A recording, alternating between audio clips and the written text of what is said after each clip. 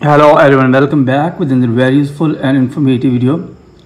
In this video, I'll show you if you're having this type of problem on your iPhone or iPad device, could not create Apple ID. This iPhone has been used to create too many new Apple IDs.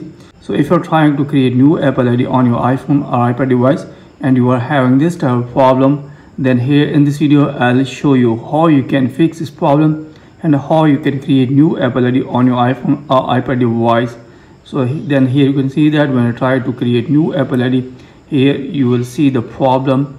I will not be able to create new Apple ID on my iPhone device. So how you can fix this type of problem on your iPhone device and how you can create new Apple ID on your iPhone device. So tap on OK. So first of all, here you will have to open setting on your iPhone or iPad device. Then here tap on screen time. Scroll down, then tap on lock screen time setting. And make sure that screen time passcode is turned off from here. Then after that, tap on content and privacy restrictions.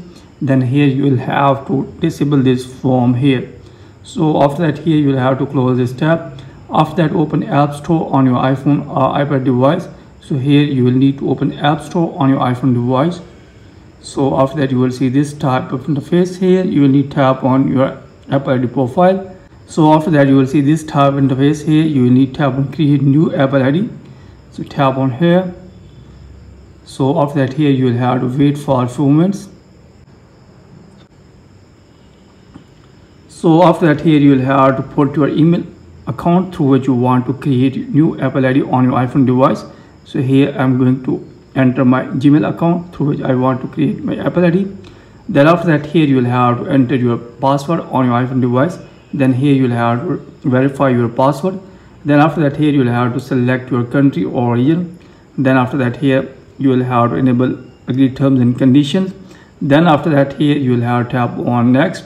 Then after that, new Apple ID will be created on your iPhone or iPad device.